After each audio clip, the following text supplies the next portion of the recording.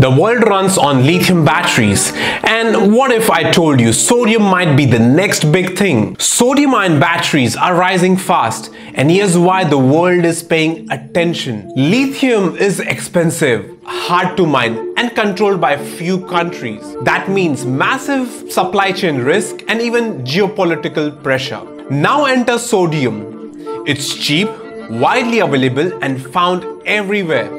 Even in the seawater. No rare earth mining, no global dependencies. Companies like CATL, Reliance, and even global automakers are rushing to develop sodium-ion tech because it's not just about performance anymore. It's about control, stability, and scaling sustainably. Sodium might not replace lithium in every case, but it's opening doors we never had before. The future of energy isn't just electric, it's also salt power.